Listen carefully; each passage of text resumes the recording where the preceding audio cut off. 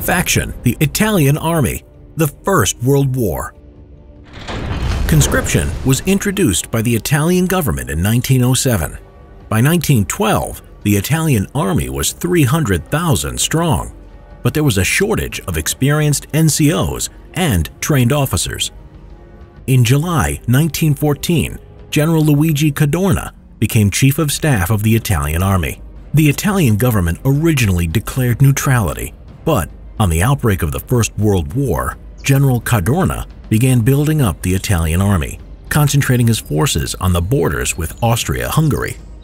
A secret meeting was held in England on 26 April 1915, ending in the Italian government agreeing to enter the war in return for financial help and land under the control of Austria-Hungary.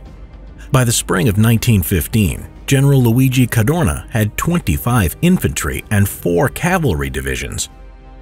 Even though there was a shortage of artillery, Cadorna launched attacks on Austria-Hungary in May 1915. The Austro-Hungarian forces dug in and the Italian army suffered heavy casualties.